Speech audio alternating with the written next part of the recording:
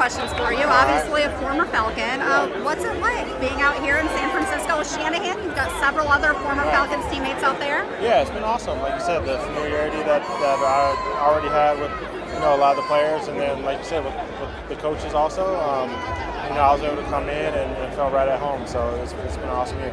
Does it help transitioning into a scheme that you're already so familiar with? Oh yeah, absolutely.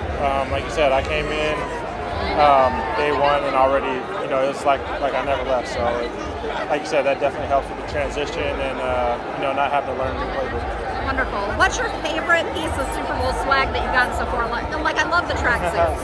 Yeah, like you said, the gear is always nice, and then you get a bunch of nice headphones, Meets and Bose headphones. So that's always cool. Very fun. And last question: would you rather have the Super Bowl on a Saturday or make the Monday after the Super Bowl a national holiday?